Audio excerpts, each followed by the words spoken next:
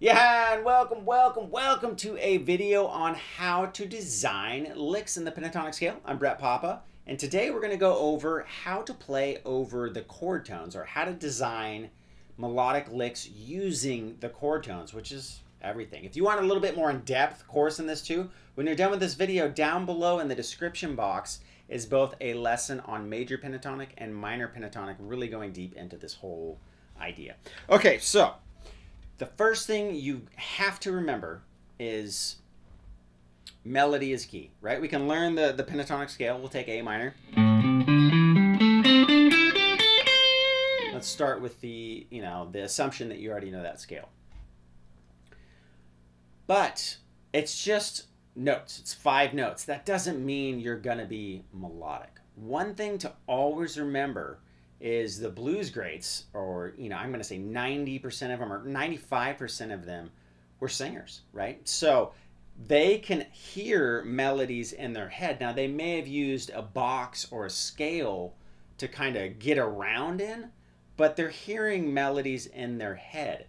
Now, one of the easiest ways to become melodic is to start using the notes from the chords that we're playing over. So we'll just take a typical 1-4-5, which is a blues progression, right? A minor, D minor, E minor, right? 1 chord, 4 chord, 5 chord, okay?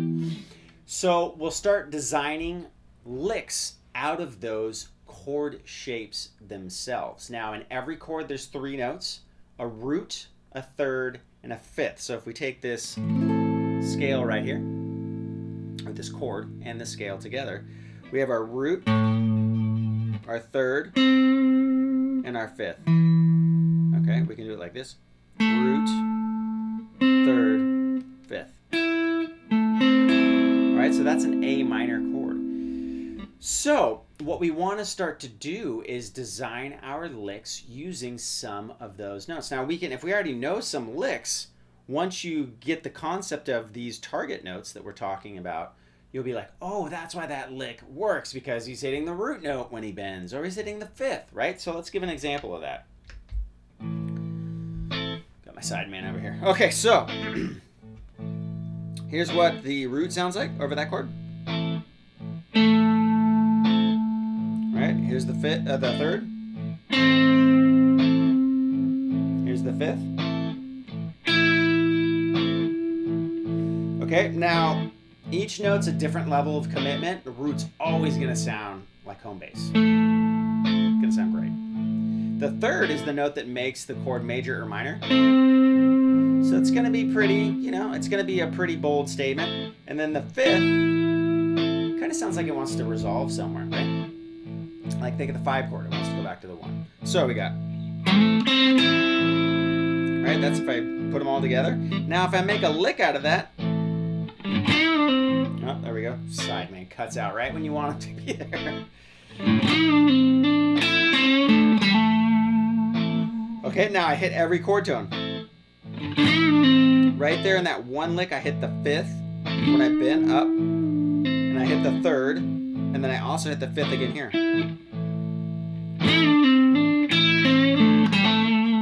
Okay, so that's 5th, 3rd, 5th, 3rd, root, root.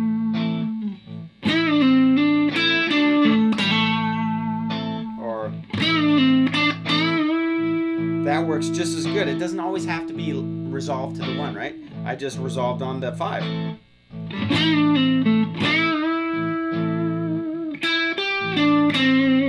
Now watch, I'll go 5 to 3, right?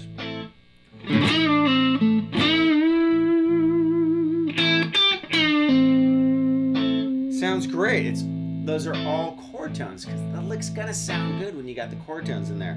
So we can go.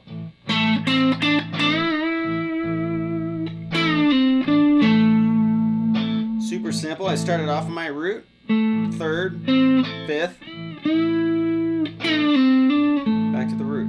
Right? So D string, G string.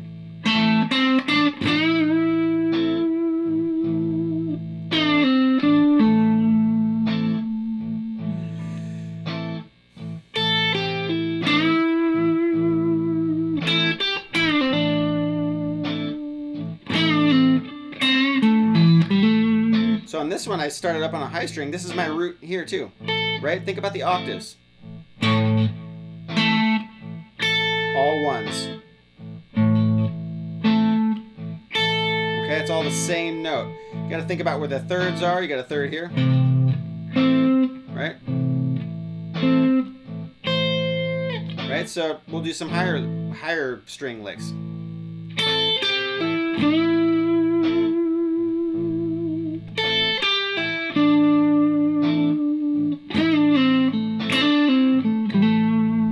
Right, so I started with my root,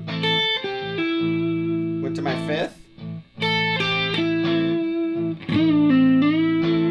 bent back into my fifth. Right, so we got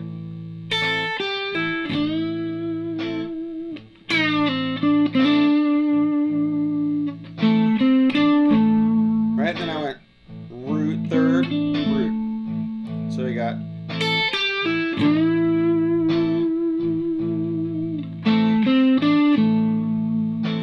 now we also have that same chord in position 2. Right? Our A chord is right here, our A minor chord. Okay, so now we have our fifth, our root, and our third. That's why when Stevie Ray does the over the one chord, it sounds amazing because you're bending into chord tones. When you bend this note up, you're bending into your fifth, right? Because you got a fifth right here. Third and root. That's because you hit the chord. You hit every note in the chord.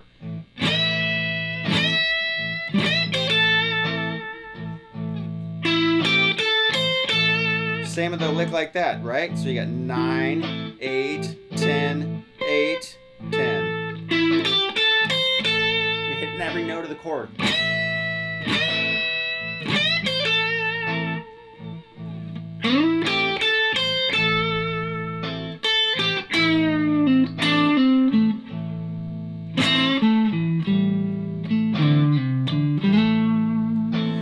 Now, so the concept is to always just play or make sure that you're going to hit some of those chord tones, right? So if it's the, that's bending up on the 10th fret twice, and then again, 8th fret, 10th fret on the B,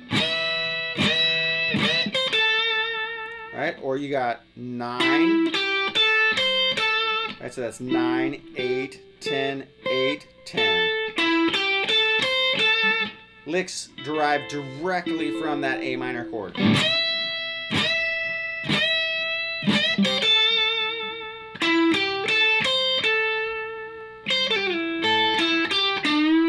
So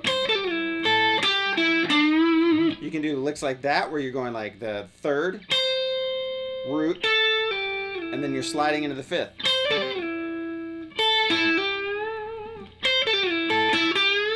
Right, so it's third, root, pull off, fifth, root, fifth, root. And then maybe you come back and resolve to the root. Right, so that's just 5, 8, 5, pull up to sound like 9, pull off. Right, now that's all over the one chord. Let's give some examples of, say, the 4 chord back to the 1 chord, or the interplay between the 1 and 4 chords. Okay, so the 4 chord is the D minor chord.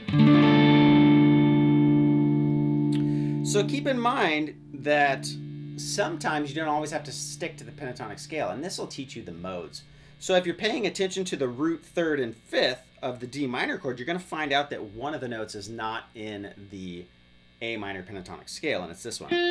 But that's the third of the D minor chord, the third note, right? So we got root, fifth, third. Okay?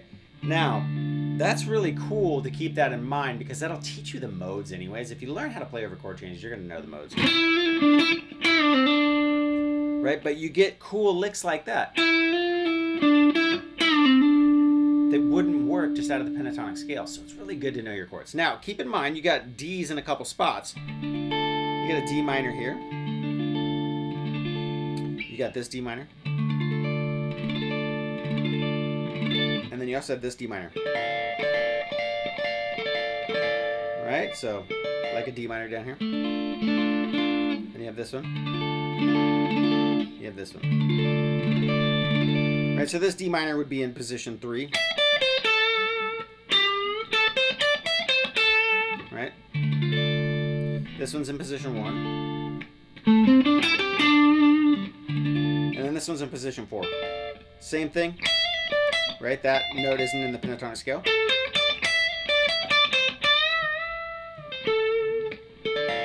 Okay? But those are all part of the different D minor chords, okay?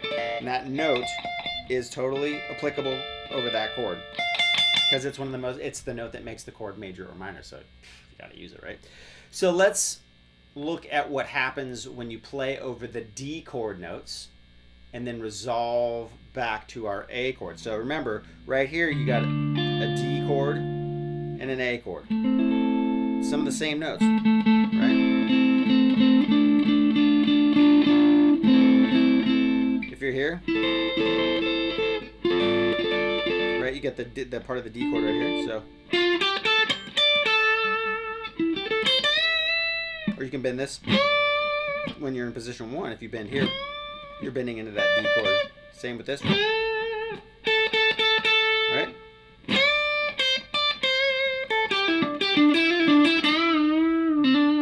So that's going to totally work, right? So check this out.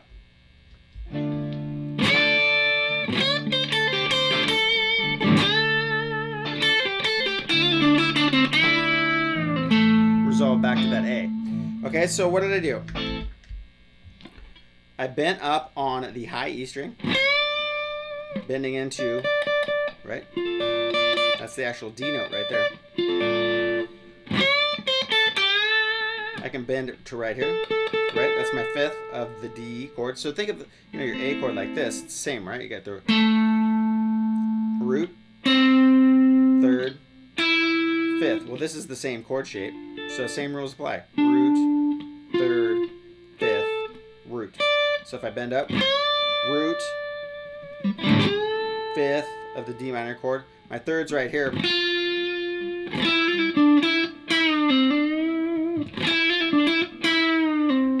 And then root, right? So check it out. So actually, let me explain the lick. So we bent up on the 8th fret.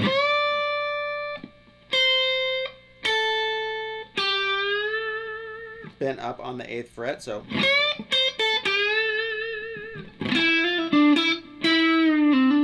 then that's going to be 5, 6, 5, and then I'm going to bend up, pull off root of the D minor chord, and then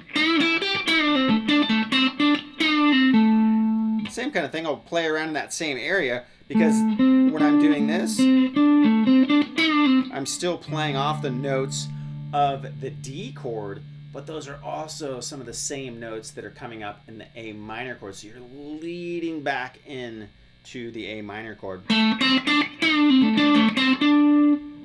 Right? Okay, so check it out.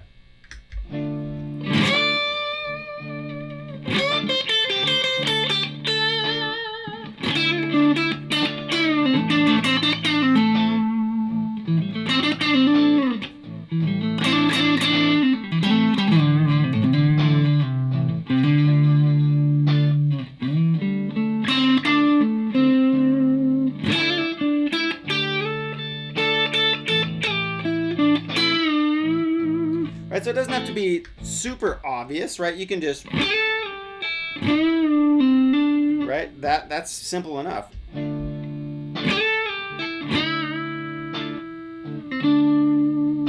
So that's just sliding from, right? They share this A, so it's 8 to 10, and then back down to 5, and then that's the root of your D, which is 7th fret, G string, right? So that'll totally work, right?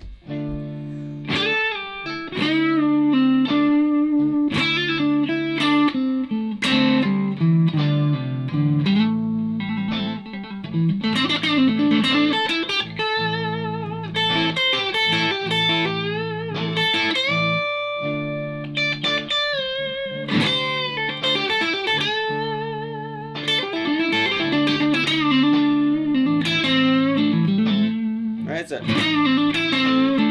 all A minor, and then right root, fifth, right. That's a shared note, so I can hit that over the D or the A minor chords, right.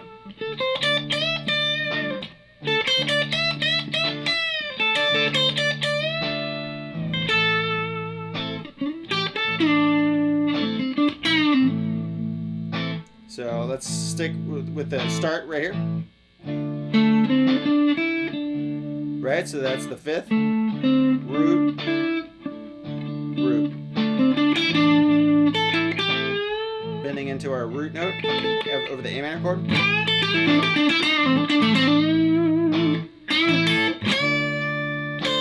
Right, bending into here.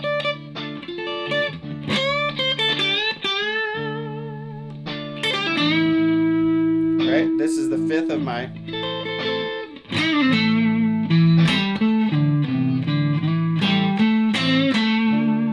right. You can play out of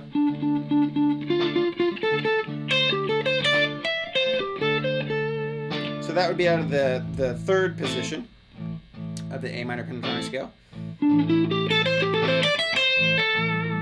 Right. If I bend up this note, I'm getting into this D minor here. So check that out, it's 12th fret. So I bend up 12, jump down 10, 13, 10, and then bend up to get into here. Right?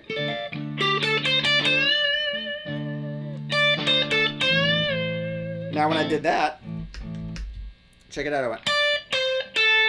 So I'm setting back up for that 1. That's part of the A minor right here. Root. Back to the third of the A minor. Right? So I can go. Right? And that gets me into my D. So I'm hitting here. Right? Out of the D minor chord. Bending into this.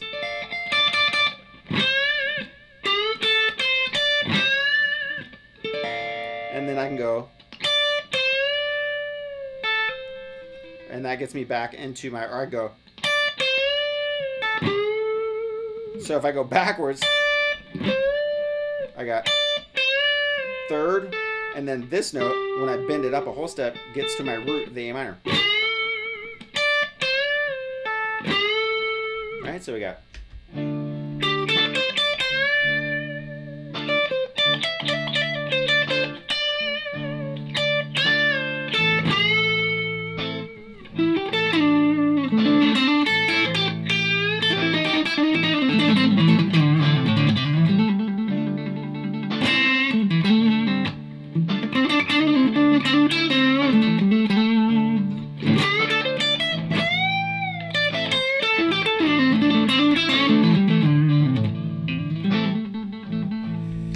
Right, and that's just, you know, taking it to where, you know, you're not super concentrated. You know the target notes well enough that you can play licks like that, quicker licks, but you're still really paying attention to those target notes. So it is possible to play, you know, quicker licks and use them as an effect to create an excitement, but still be hitting those chord tones. Now let's check it out when we go from like the 4 to the 5 chord, you know, that sort of thing.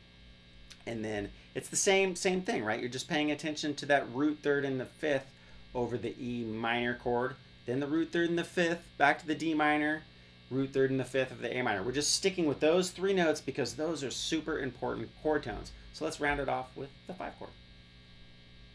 Okay, so the 5 chord is the turnaround chord, right? So you go 1, 4, 5, back to 1. So you got.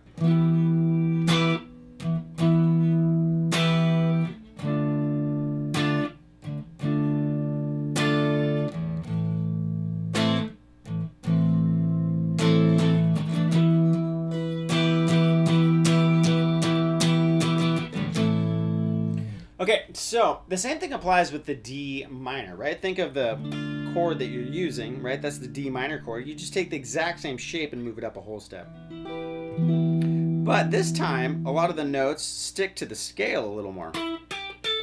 Like the third, for instance, is right out of position too. Right? So is the root. And then the only note that's a little different is the fifth doesn't stick to the pentatonic scale, so right? It would usually be,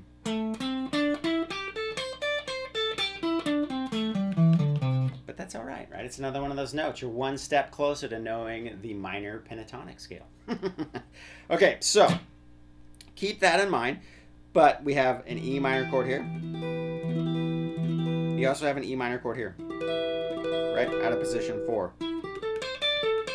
So when you think about that, just position 4, for instance, you got your 5 chord. You got your 4 chord. Right? That D minor shape. And then you got your 1 chord, the A minor shape. So you really don't even have to move.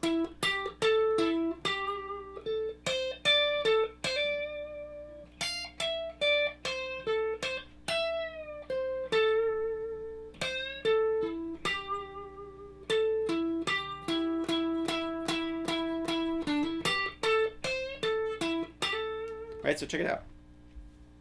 Actually, let me switch. Let me switch my amps. Here we go.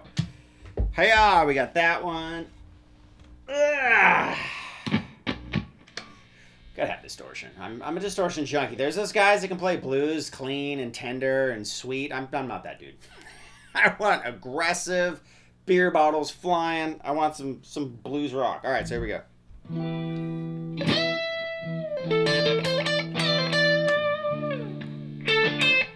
Right, there's my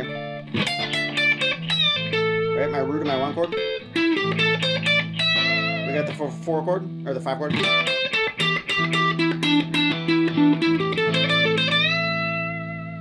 Okay, so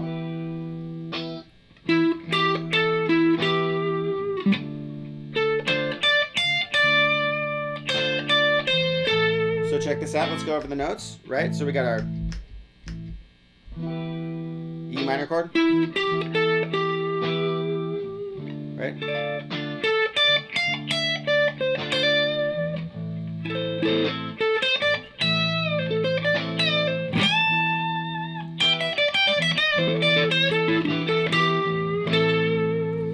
Right, so the 5 chord happens so quick in this particular style of the 1-4-5 that you don't really have to get crazy, but if you're just hitting, right, that can be enough, right? So that lick would be 14, 12. So you're hitting the root in the 3rd. Over the 4 chord,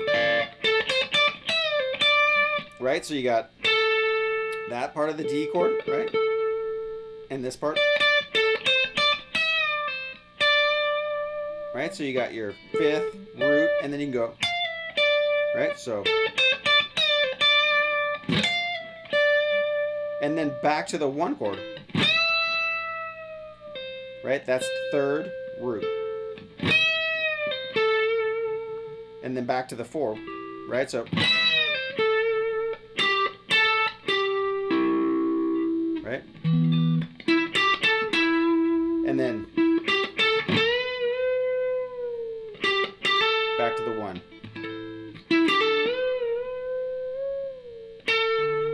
You get real crazy and grab them big bends. Okay, so also think about when you're in position 1, a D minor chord's here too. So you go, and then you got your D chord, back to the 1 chord.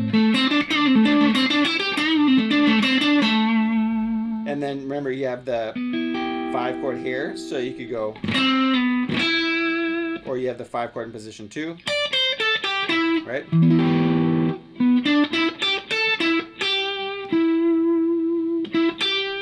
So that's the 3rd root.